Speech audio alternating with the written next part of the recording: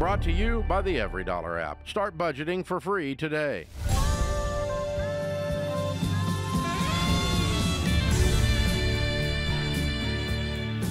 This is the Ramsey Show, where we help you win in life, win with your money, win in your work, and win in your relationships.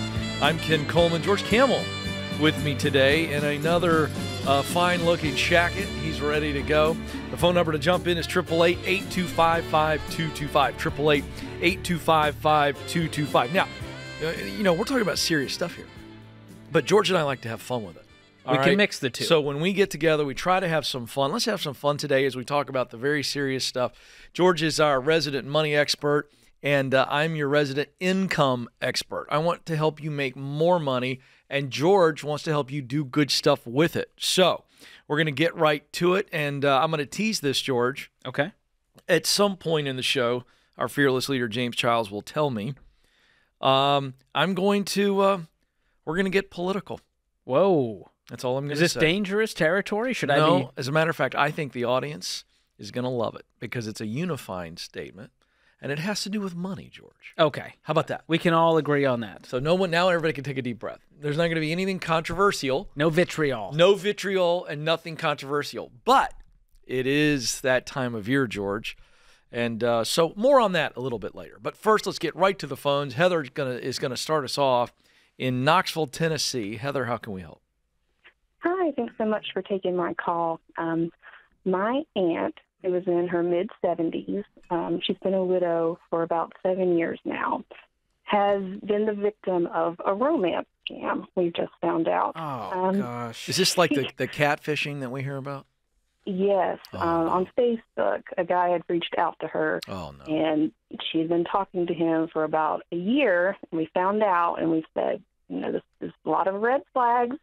We think this is a scam. Whatever you do, do not send this guy any money, and you don't need to talk to him anymore. Oh, no. But she did not listen to us, and we just found out that she has lost at least $23,000 in credit card charges that we know of. We don't know if there's more or not. Oh, my goodness. And So she didn't send him money. She racked up debt in her name and bought him stuff? And then sent him the money. So we are trying to figure out what to do. She lives off of Social Security. She only brings in about $1,200 a month. Her whole bank account was cleaned out, and we just trying to figure out how to go forward from here. Before we get to the money part, I just have to ask, is there any potential help from Facebook and any of this or the credit card company on this? I mean, that's a good question. I have a feeling that it's from overseas because she was buying a bunch of $500 minute cards for phones that she was sending him. Oh. So it makes me feel like it's out of a lot of jurisdictional hands. Okay.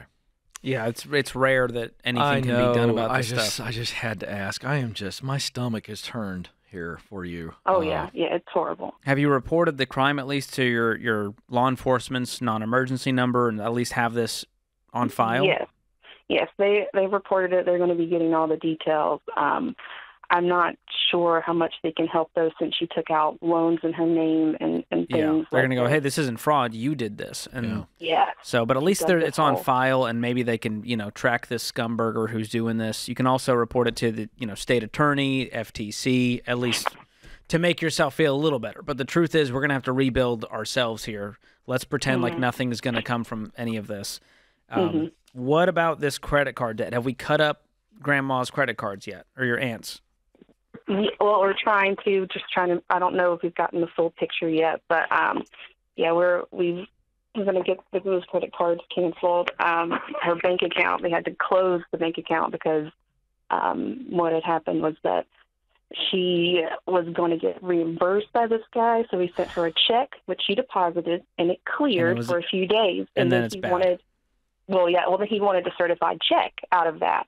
So she turned around and wrote a certified check because the bank thought she had the funds, and then it cleared out everything that she had left, plus she went in the negative once they realized it was a fraudulent check. God. So they canceled that bank account, so it's like she doesn't even have that at bank anymore, so everything is... So she has a new bank account now? Well, we're going to have to set one up, and her son is on the bank account, so that is one good thing. But I don't know if we have the ability to. I don't know if she should have access to an account, if that's even an option. Does she realize what has happened? I think on some level, but I'm afraid on another level she hasn't really processed it, because she keeps thinking that he's going to send her the money like he promised. Even now, it's very sad. How old is she? She's about 75. Is she having struggles with just mental acuity? I think she's just very, very lonely. And you're the niece. Like, where are your cousins at in all of this? They are around. Unfortunately, they don't have a lot of financial security to help in this instance. But my aunt's sisters, so my mom and everyone, are trying to kind of gather around her and help where they can to help her get out of the negative on a lot of her bills. But that's about all that we can do. Okay. So were you calling us for ideas, or were you calling us for some type of approval on something you're thinking about? That's what I'm trying to get to the bottom of. I'm wondering, is it moral or ethical for us to say, just don't try to pay back these credit cards, put those to the side, and just let them go into collections, and maybe at that point she can settle for pennies on the dollars, if she will even have that money at that point? Or do we she truly does not have the money.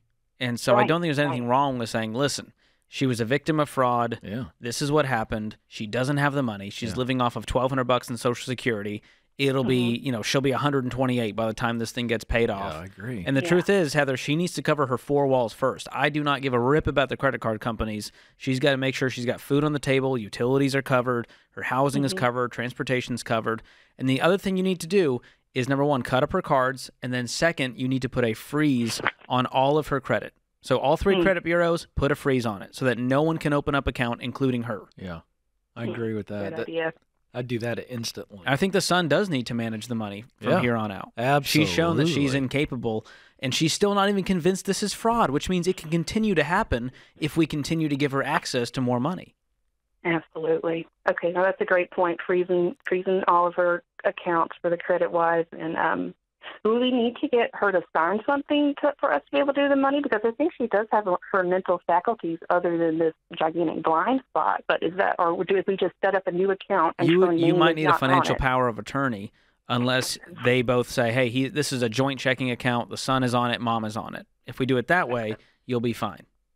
Okay. This feels like a family meeting, though. But yeah, this needs to be the fact that the niece is calling in tells me, number one, you really love your aunt, which is so sweet. Yeah. But I think we need to have a big family meeting, go, here's the next steps that we're going to take. Yeah. And you lay all of that out that we just talked about. Yeah. If this were my aunt or my mom, there would be an absolute come to Jesus meeting to make sure she understands she's been scammed and this is not real.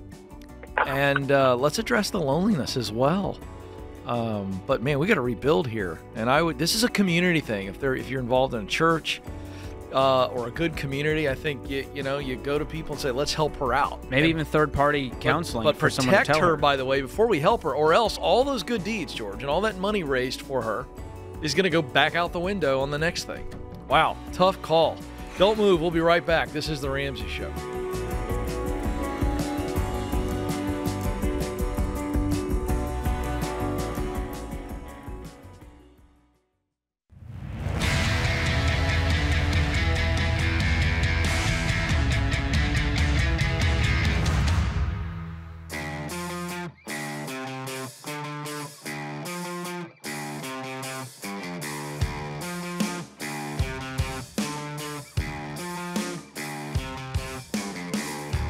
Welcome back to The Ramsey Show, where we help you win with your money, win in your work, and win in your relationships. I'm Ken Coleman. George Kamel is with me this hour, 888-825-5225. All right, so we've been talking about this for a while, George, and it's going to be here before we know it. It's the very first. Now, we had this deal set up once before, and then we had this thing called a pandemic that hit. And so the cruise was no more. And now the Ramsey cruise, we call it the Live Like No One Else cruise. Is that what it's called? That's right. That's the official title. Do you know why it's called that? Because if you live like no one else later, you can live like no one else. So you can go buy a ticket and go on a cruise with us, with Dave Ramsey, George Kamel, John Delony, Jade Warshaw, Rachel Cruz, and myself and other guests. And you can just do that by simply putting a deposit down, George, of $600. You know why? Because you've got $600. You got the margin. So this is for folks who have done the first part. They've lived like no one else. They've made the sacrifice. They paid off the debt, got the emergency fund. They're investing for the future. And now we want to celebrate with all of those people on a debt-free celebration cruise. Are we going to be checking people's baby step status at the door? That could be fun. I would love to volunteer to be that guy. Give you a clipboard, you would be so happy.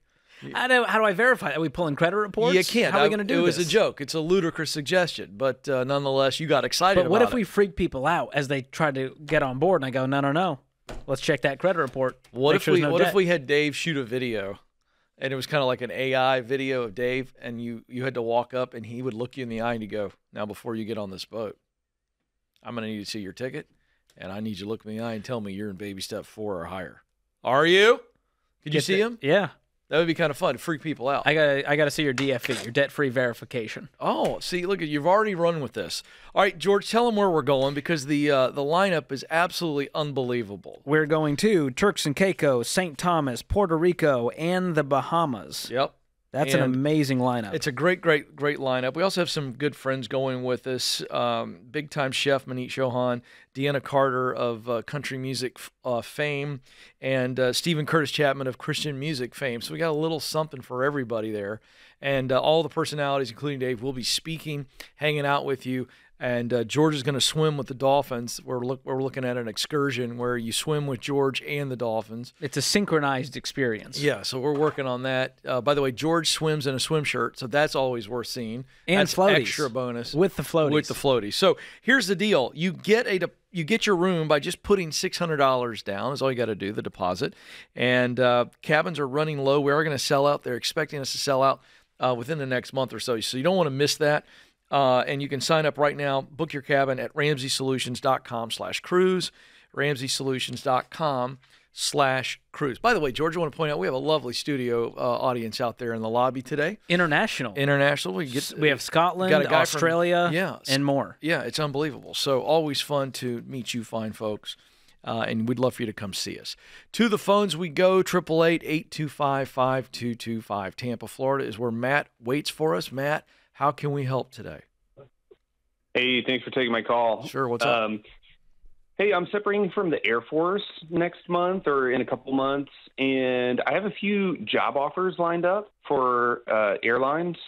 I'm a pilot in the Air Force and switching to the civilian sector, and we're looking at probably a 40% drop in pay if I can start right away when I leave. We did buy a house about 2 years ago here in Tampa, and we bought just before the mortgage rates, or we locked in just before the mortgage rates started going up, ended up with a higher rate than we bargained for.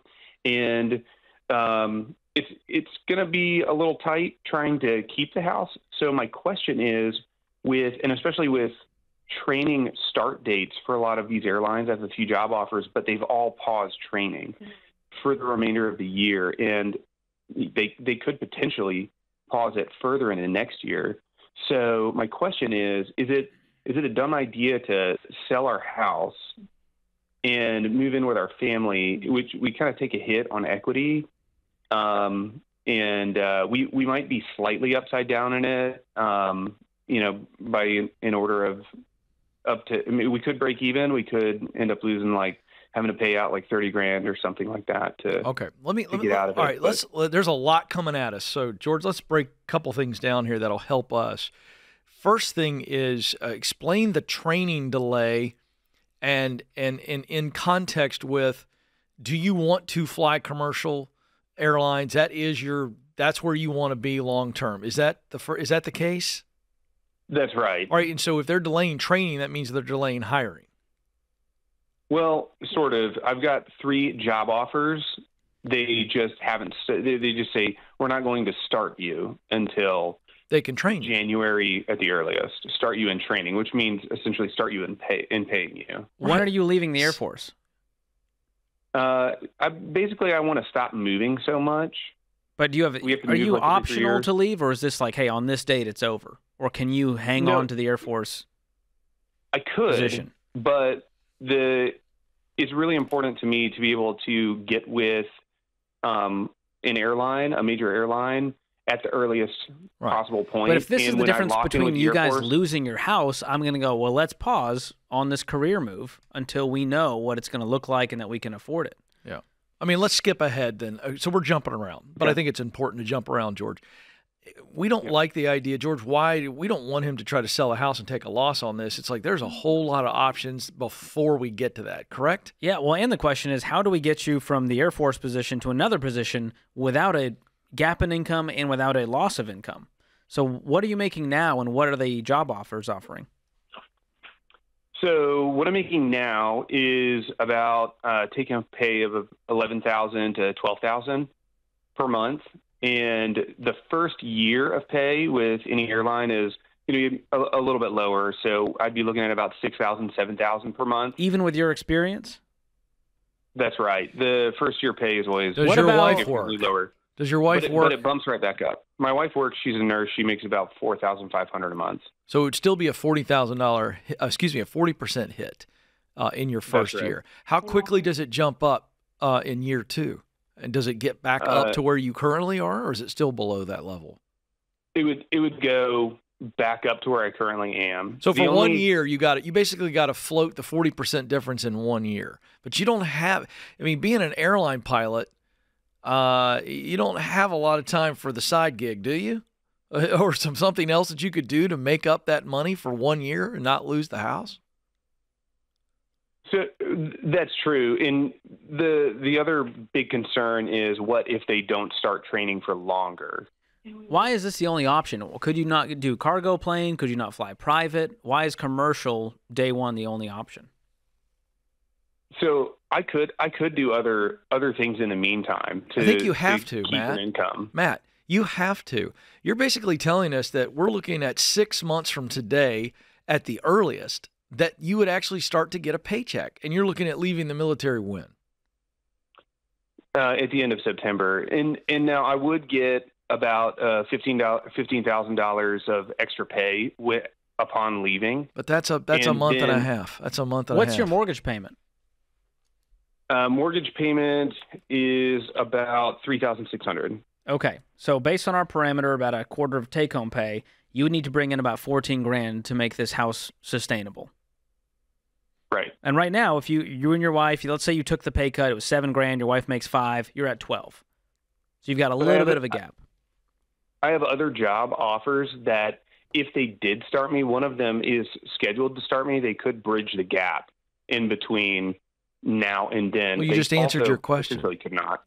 I think, George, we like that. We're about shy on time here, George.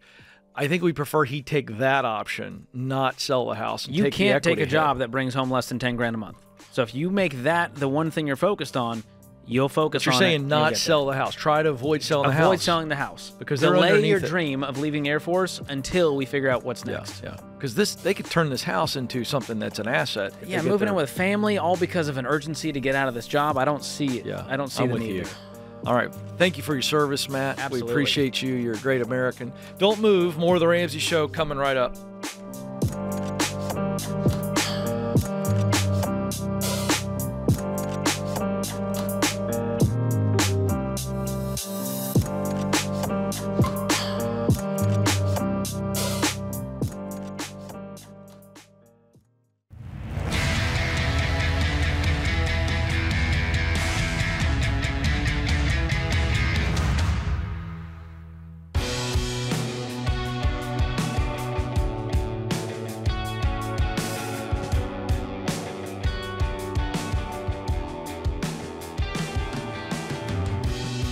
How you doing out there, America? You doing all right?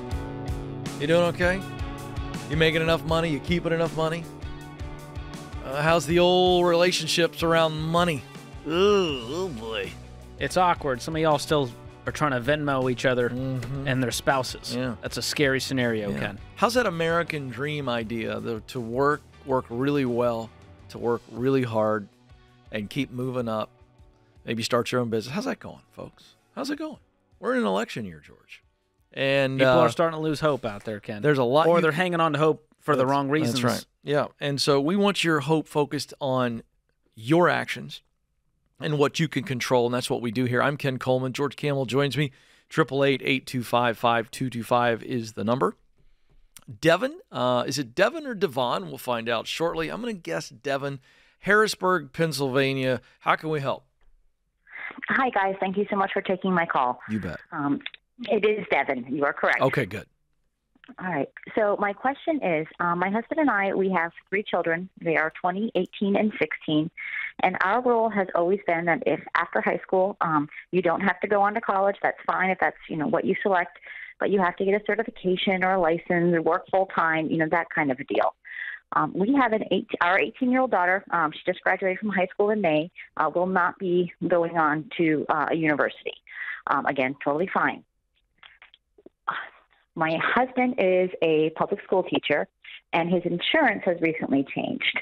As a result, if my daughter were to get a full-time job that offers her insurance, she has to take it.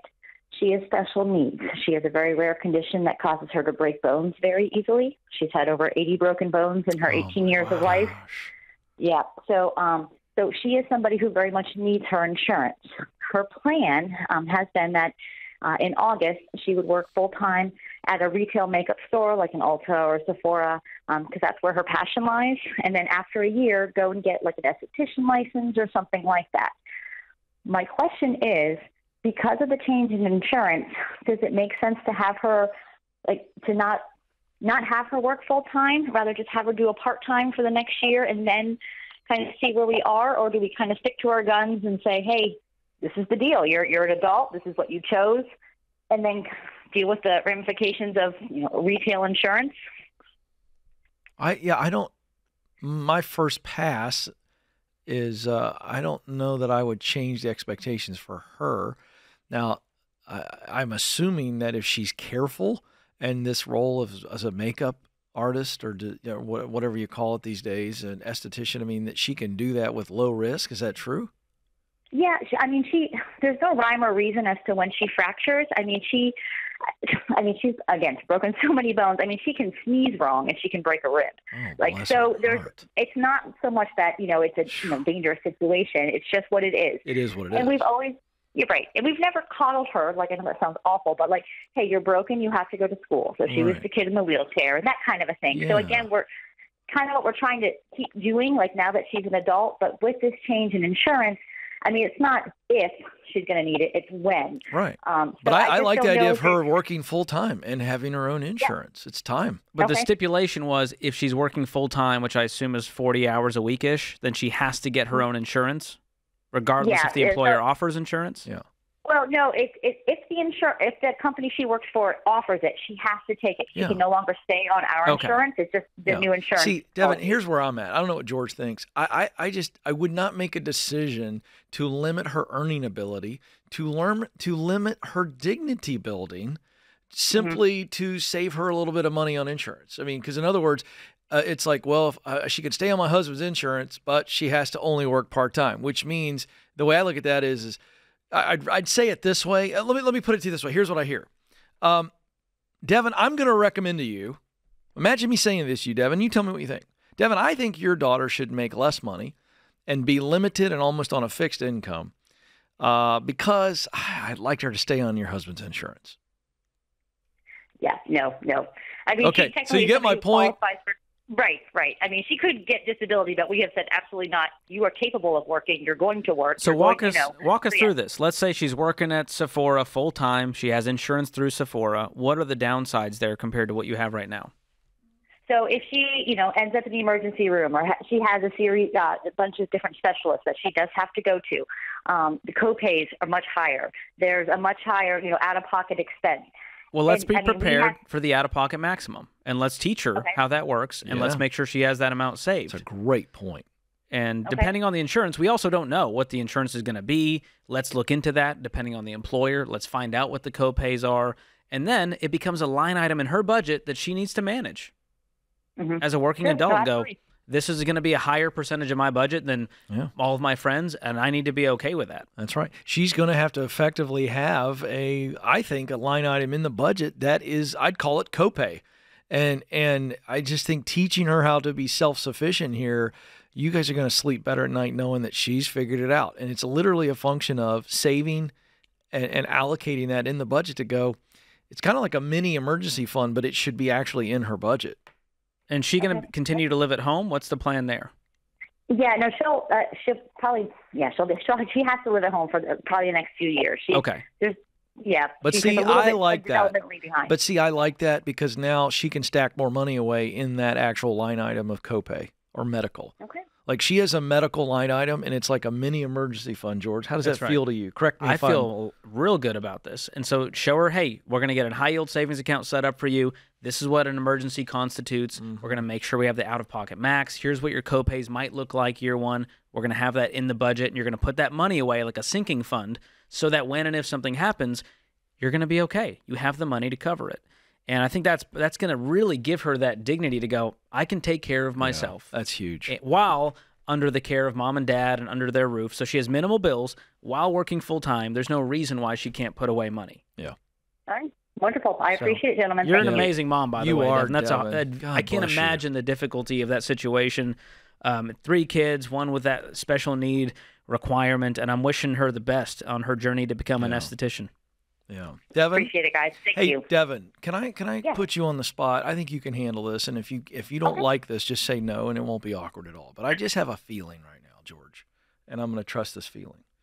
Devin, I want you to just speak to moms and dads out there. You're talking to a massive audience right now, and they've got little ones who have special needs all across the spectrum. It could be just anything. We just have no idea, and it is causing emotional stress, mental stress, and financial stress.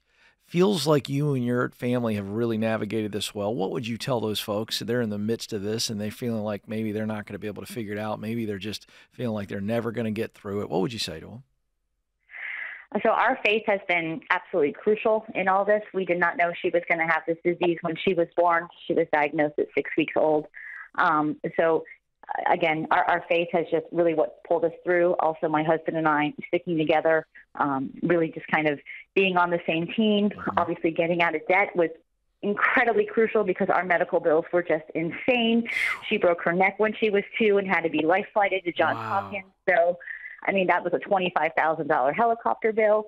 So, but because we were able to do all of that because we were debt free. And so, honestly, what I would just say is you just, special need parents, God chose you for a reason.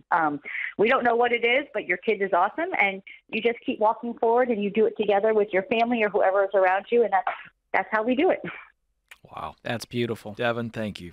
You really encouraged some people today. $25,000 helicopter bill, George. I mean, you got a little one right now. Can you imagine? I cannot imagine. I mean, first of all, the trauma that would cause me, let alone the financial aspect. That's what I'm saying. From every aspect, oh my goodness. Here's your little one. So what I'm hearing is, for special needs parents, they can't go, well, the Ramsey plan's not for me because we have different circumstances. You have to do this plan if you've got that. You have to stay debt-free. I think it's vital. You have to have the emergency fund. That's what I heard from Devin, not from us. And wow, what a special family. And but then fun to see that their daughter is coping, and not just coping, thriving, winning and thriving. And thank you again, Devin. I hope that encouraged those of you out there that are in that situation. We're here with you. We're here for you. This stuff will help you get through these dark times and come out on the other side. Wow, great stuff, Devin. Thank you again. All right, don't move. Quick break. We'll be right back. This is The Ramsey Show.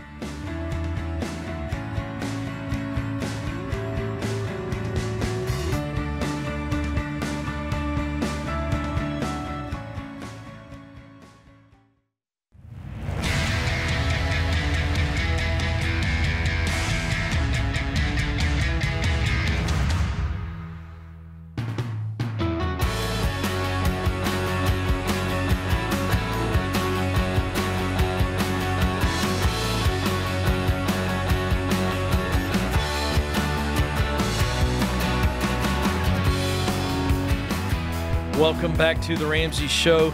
Thrilled that you're with us. I'm Ken Coleman. George Kamel is with me. The phone number is 825-5225, 888-825-5225. All right, George, it's time for our question of the day, and it comes from Nick in New York.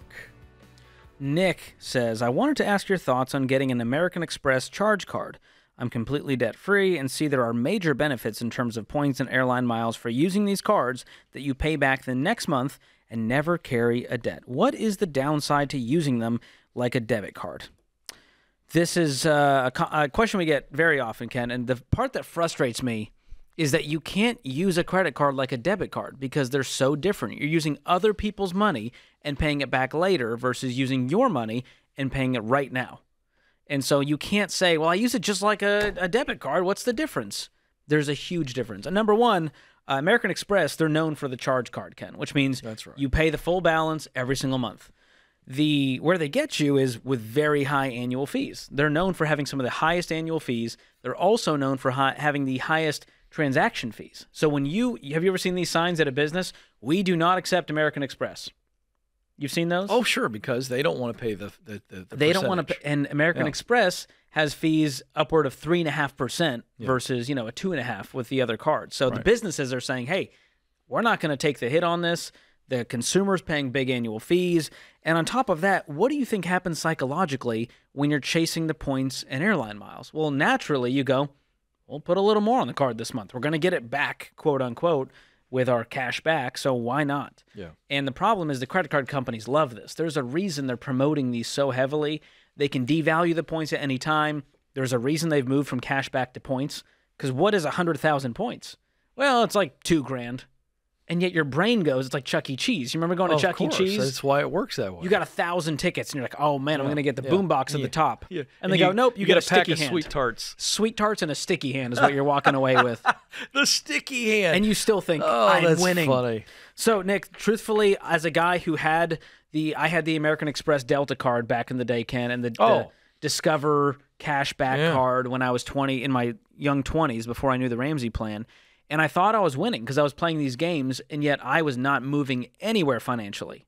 I was, in fact, going backwards. And once I cut up the cards, used my own money, I created my own reward system because I was way more cognizant, way more intentional with the money, and I created my own rewards. I was able to save $2,000 to buy some flights at the end of the year by getting on a budget and using my own money. So, simply put, the juice ain't worth the squeeze. The long answer, you can go read the credit card chapter in my book, Breaking Free from Broke, where I talk about all of this at length. Yeah. Hope that helps. Yeah, good stuff. Thanks for the question. All right, let's go to the phones. Jonas is up in Los Angeles. Jonas, how can we help?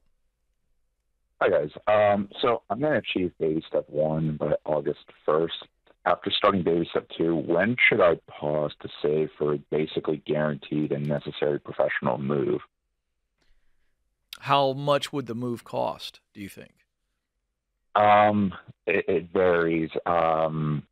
I'm not taking any of my furniture wherever I go, but I'm in early career academia, so I'm thinking $3,000 is like the barest minimum to potentially get me across the country and start over wherever I end up. Is it traditional in the academic world to offer, when they hire someone, to offer some type of a moving bonus? It depends on the position. If it's a tenure track position, yes. If it's like a visiting lecture position, usually no. And what are you going for? I have for everything because of my field. I don't get to be too picky. Well, why make this move then to be a visiting professor or whatever it's going to be? What's the upside for you versus staying where you're at? I can't stay where I'm at here in my position here, and it does not renew. So I have to apply for the job, like academic jobs this fall, and then I have to move accordingly. And professionally, it's better for me to leave my home institution where I got my PhD, go somewhere else, and kind of get some distance, and then pop around. It's a weird job market. Okay. Well, okay. So George, what do you say? He thinks he's got about $3,000. We're estimating about three. Let's round it up a little bit. Let's say 3 to 5. George, what does he do? Well, you've got 1,000 already with baby step 1, and so if and when that the job comes to fruition, I would say let's pause the steps and let's quickly save up that cash. And that might mean selling stuff, might mean working extra, side hustles, whatever it takes to come up with that difference to get you across the country. But I would also tell you I would do my best to negotiate and say, listen, I'm going to need, as part of this job offer, some relocation money. Yeah. And negotiate that in. Even if you can get half of it. Exactly. And I think they should be willing to help. If you're a great candidate and you seem like a real sharp guy, they should offer something with a cross-country move. Yeah. We lost him. I think he's gone. Flabbergasted by that advice. I think he was stunned by the level of detail you gave him there. All right, let's go to Cheyenne. Can I just tell you something, George? I've never been to Wyoming, and I'd like to go. It's beautiful. I hear good things, and I got a little excited when I saw Cheyenne, Wyoming on there. Dave is there. Dave, how can we help? Yes, sir. Our household income is around $900,000 a year. We live on $200,000 of that. We don't have any debt. I'd hope not. I was going to say, that was what I was expecting you to say when you're socking away $700K a year. That's pretty good. Well, we've been married 12 years and not had debt since our third year of marriage. Way to go. I assume your house is paid for as well. Yes, correct. Okay. I want to know how to maximize our retirement savings with the greatest tax benefit. And at that income level, can I contribute to a mega Roth doing the back door? So you've got a few options, and this is for any high-income earners out there. You don't have to make $900,000. Even if you make $250,000, these might be options you can look into. So you do have a 401k through your employer?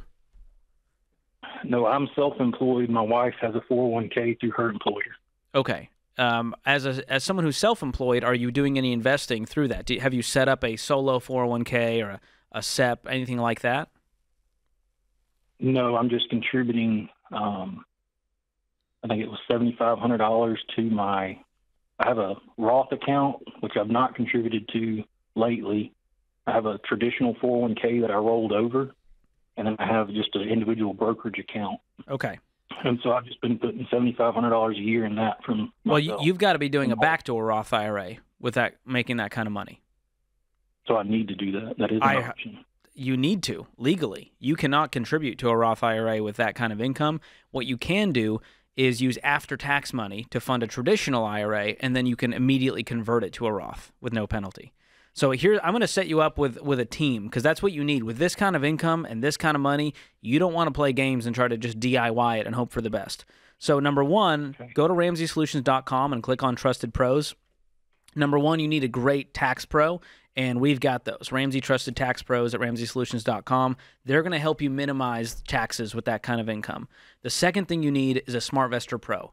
These are the investing pros we trust to help our folks navigate the wealth journey. And it's not just choosing funds. There's a lot at stake here when it comes to tax planning, estate planning, college planning, you name it. And so they're going to help you figure out the options that are right for you, that are legal for you to take. But I'll tell you, just on a quick radio call, of course, filling up the tax advantage accounts is going to be your best bet. So Roth 401ks, anytime you see Roth, that's great. That's after-tax money, grows tax-free. The next best bet is to look into a backdoor Roth IRA and a mega backdoor Roth, which is where you use a 401k and contribute after-tax money into the 401k, and then you can roll it over, similar to the backdoor Roth IRA. Beyond that, do you guys have an HSA, a health savings account? My wife does through her employer. I do not. Okay. So with that HSA, you can also contribute there, and beyond a threshold of about $1,000, you can invest. And when you're 65, that can turn into a traditional 401k, essentially. You can use that money for things outside of medical expenses. So beyond all of that, the brokerage account is your best bet, where there's no tax advantages, but there's no income limits, no contribution limits. Yeah. That's the Spark Notes. But again, reach out to that team, RamseySolutions.com, and they can help. Yeah. Yeah, a SmartVestor and a tax pro would be absolutely your number one option here. Good problems to have. Oh, yeah, you're going to love it. He's going to love the plan they developed for him, so really good stuff. All right, that's going to do it for this hour. Thank you to George Kamel. Thank you, America, for listening. This is The Ramsey Show.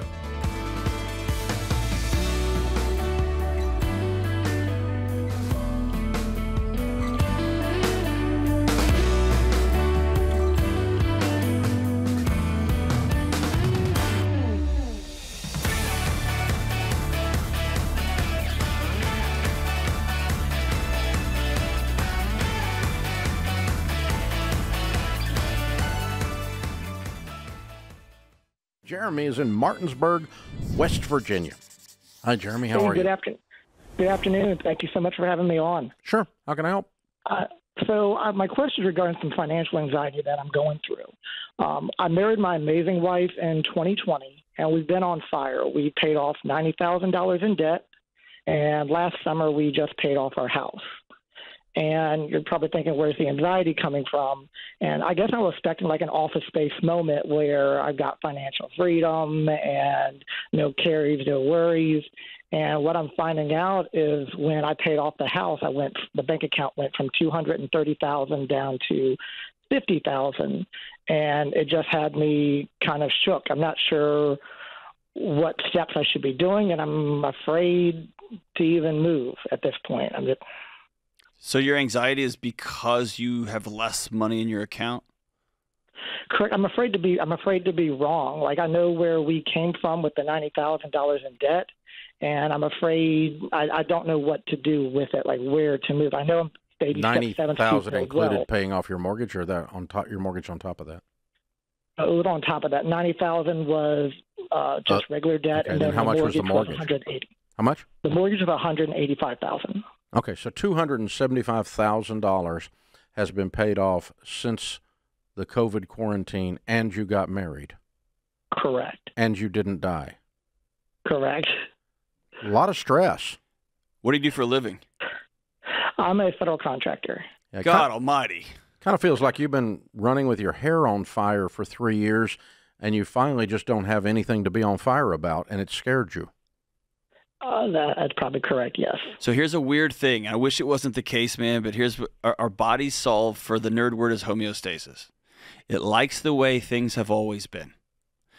And that's why when somebody knocks off 50 or 60 or 70 pounds, if they haven't made an entire environment change their life, change their identity, I am now somebody who does X, Y, or Z, their body will scratch and claw that 50, 60, 70 pounds back on because that's what it knows. And your body knows fight or flight, run, war. It's all coming down. It has never practiced peace. And so, dude, you're not crazy. You're not nuts. Your anxiety alarms are ringing off the hook as they should be because you are in uncharted water. You just don't know what to do when the water's not dumping over the side of the boat, when it's just calm and chill. And it's going to be a season you're going to have to practice, and you're going to have to learn how to be still, not create chaos because there's none being created for you. Right? Right. And it sounds like I know what I'm talking about because this is the pot talking to the kettle. It's good to meet you, man. Yeah. I mean, you do think about, I wasn't kidding around, what all you did in the beginning of a pandemic and out the back end of a quarantine and a pandemic when we were all an unprecedented, oh God, I hate that word, stress levels. And in the middle of that, you went ahead and got married. So let's add some stress. In the middle of that, you went ahead and paid off $275,000 and completely revolutionized your life, which means you turned up the burners to the highest possible heat while you were in all of these other burners, and the water was already boiling. And all of a sudden, it all just went off and got quiet. Does that make sense? Yeah, I think I'm just looking to find out what I should be doing now. I guess I know investing. We both have Roth IRAs. She has a pension, so I'm not sure what to do next. You don't know what to do. Just breathe. Chill. That's it. And start investing and being outrageously generous. You're 100% debt free. Make snow angels in your front yard. What's your household income? $150 before tax. With no payments. Right. Take your shoes off and go walk around the backyard. That grass is yours. Shh. Now, all that crap you used to pay payments on, let's take those payments and put them in investments. Fill up your 401k, fill up your Roth, fill up your envelope that says random acts of generosity, and catch the single mom pumping gas with the kids with the frayed clothes and her tires are bald as a baby's butt. Roll the car over to the car tire place next door and put 4 tires on her car and fill it up and have the oil changed and pay cash for it and smile and walk away, and she'll never know who did it because you're God's angel that day because you now have money. How's that sound? Sounds great. Yeah.